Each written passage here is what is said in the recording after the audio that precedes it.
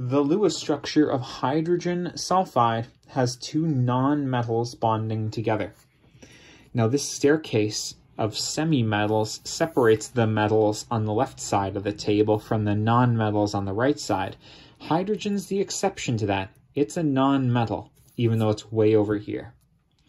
Hydrogen, by the way, brings 1 valence electron each, and sulfur brings 6 valence electrons each.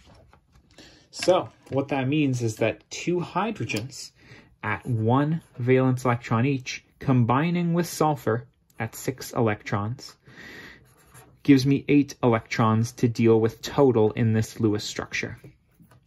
I'm going to put my sulfur in the center, and I'm going to surround it with hydrogens. Now, the way that I draw covalent or Lewis structures between non-metals is to, step 1, bond all of my outer atoms to my central atom, 2, 4 electrons total.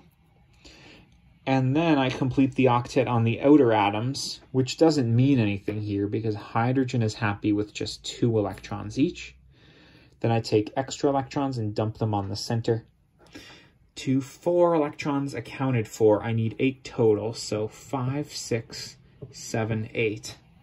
And now this sulfur actually does have a full octet like it wants. This is the Lewis structure for hydrogen sulfide. If you'd like to see that happen a different way, I want you to draw sulfur with 6 valence electrons, and then draw yourself 2 hydrogens with 1 valence electron each. Now, because these are all nonmetals, they're going to bond covalently by sharing electrons. So this hydrogen will share its electron with sulfur in exchange for sulfur sharing its electron back. This makes a bonding pair of electrons, which occur here. This electron from sulfur pairs up with this one from hydrogen. Those two are now shared between the 2 atoms.